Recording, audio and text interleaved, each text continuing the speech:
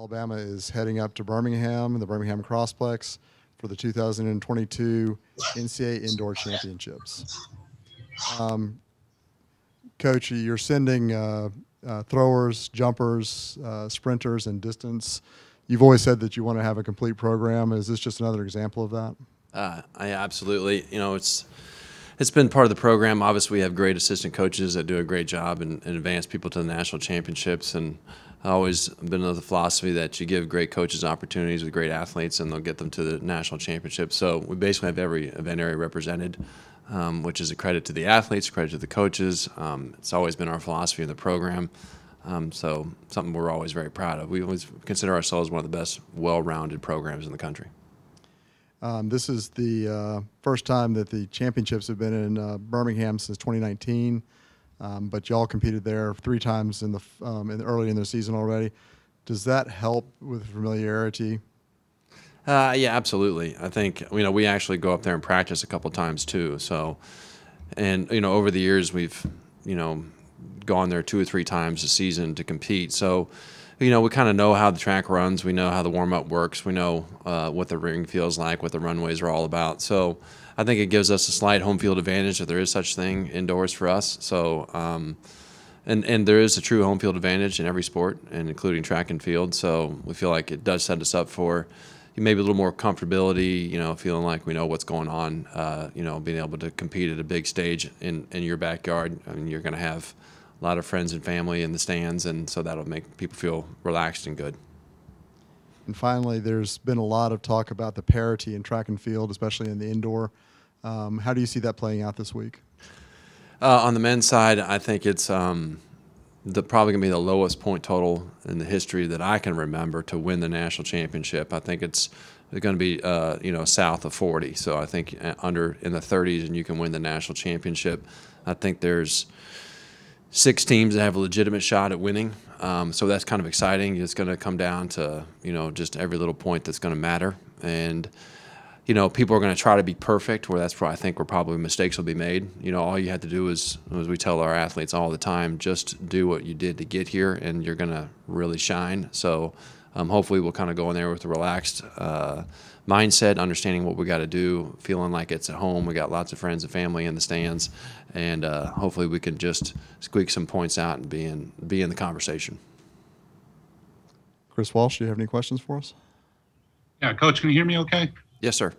I apologize. I'm at the baseball game, so that's the background noise.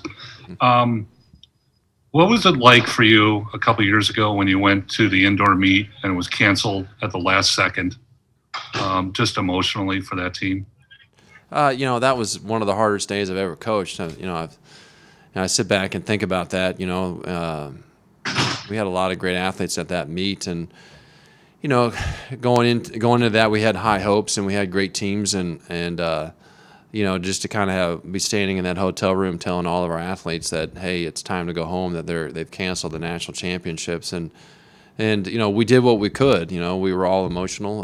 We basically just kind of all sat around and talked, and I think we signed batons and signed lanyards and credentials and different things, and try to make a memory of what that was and what we did to accomplish to get there, and then knew that we were going to have another chance to run again, and hopefully, and thankfully that we had a chance to run last year, and we're kind of into this season, and it feels as close to normal as it's felt for a while, obviously 2 years later. You have a few people who are on that team, though, that are on this one.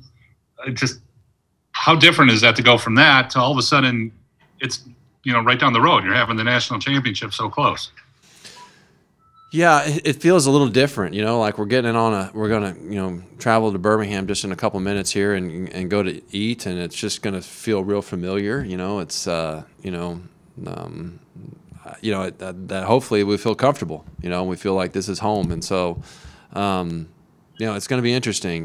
We competed extremely well indoors in 19. When they had the championships at the Crossplex, we had national champion, and I think our men finished, if I'm not mistaken, 7th in the country that year. And so obviously we feel like, we can compete well there, and we have, athletes that know what to do on that stage, like they've been there before. And so we feel really good about that.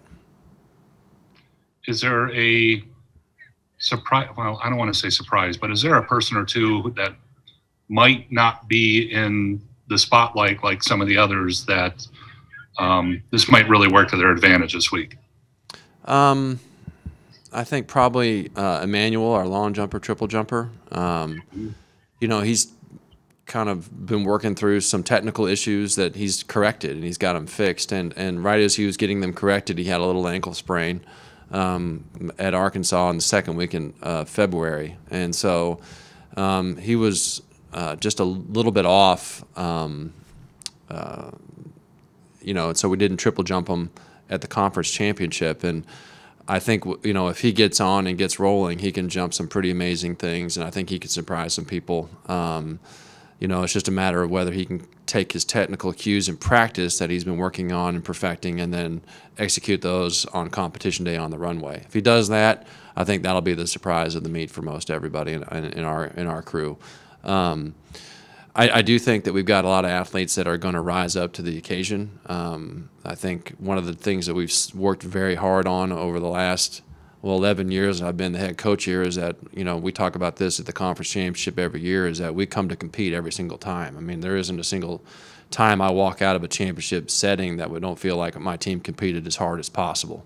And that feels really, really good. And so I think that mindset and that culture, that mentality has been set, so when it gets to the national championships, they know what to do and how to do it. Like I feel good about giving the ball to any of these guys and girls that we have going to nationals, meaning that, hey, when the name's called, they're going to get it done. They know how to compete.